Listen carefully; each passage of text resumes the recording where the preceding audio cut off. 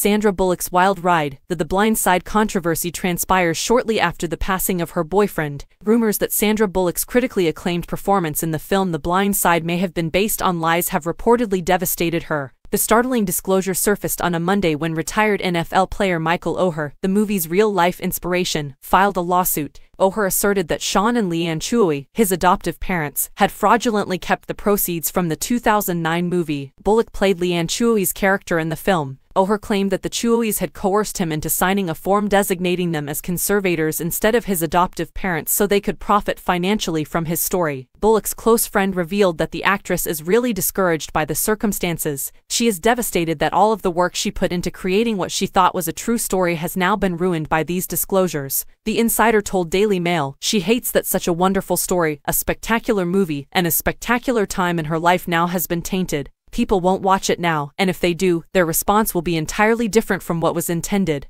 There was so much hard work put into the film that they all thought was the truth, and now that has been questioned. It just upsets Sandra to no end that a time in her life that was so special is now shadowed with a completely different perspective."